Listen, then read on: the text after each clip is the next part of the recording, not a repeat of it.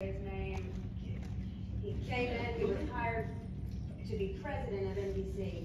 He was hired and fired within 6 months, and while he was there, the Tasmanian Devil, he went in and he got rid of every show that wasn't owned and produced by NBC, and only, see, we were produced by 20th Century Fox for NBC Network.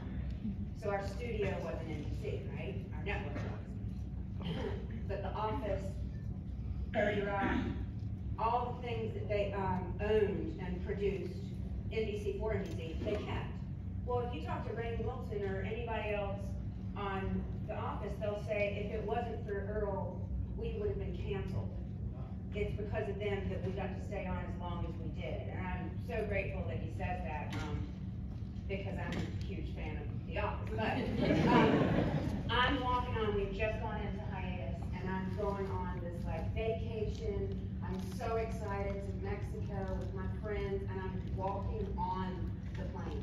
I'm in the thing, right? Not on the plane yet. And Greg Garcia calls me and goes, all right, so I just got called, they're not picking us, he just got right to it. He goes, they're not picking us up, we're done. And I'm like, what?